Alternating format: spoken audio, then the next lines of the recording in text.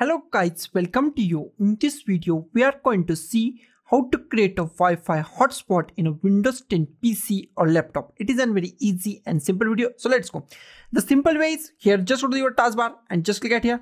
And here we find our mobile hotspot. Just click on here and your mobile hotspot is created.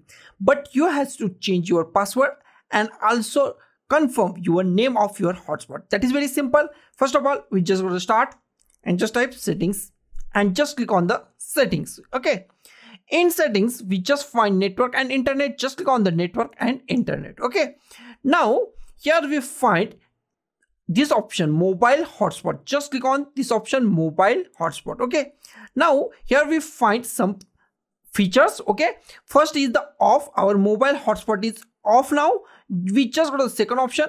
We are sharing our internet from our Wi-Fi. You can change it from here and just go to the Ethernet or any other Wi-Fi or internet source. Okay, here we find our network name. Okay, and here we find our password. Okay, hotspot password. Okay, if you want to change this, then just click on edit and give any name to your hotspot. Just give any name that you like and just give any password that you like, and then just click on the save. Okay, and we just go to the here and on it from here. Okay, but the simple way is just close it.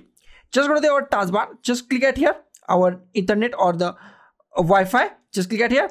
And here we find some things. We just go to the here, mobile hotspot, just click on this mobile hotspot and in few seconds, it is automatically connected to our mobile hotspot. Now we can connect our devices like mobile, our laptop or any other devices by this hotspot to the internet. So guys, this is the simplest way to create a Wi-Fi hotspot in a Windows 10 PC or laptop. So guys, thank you for watching this video. Don't forget to like, share, comment on this video and don't forget to subscribe the channel. Thank you guys.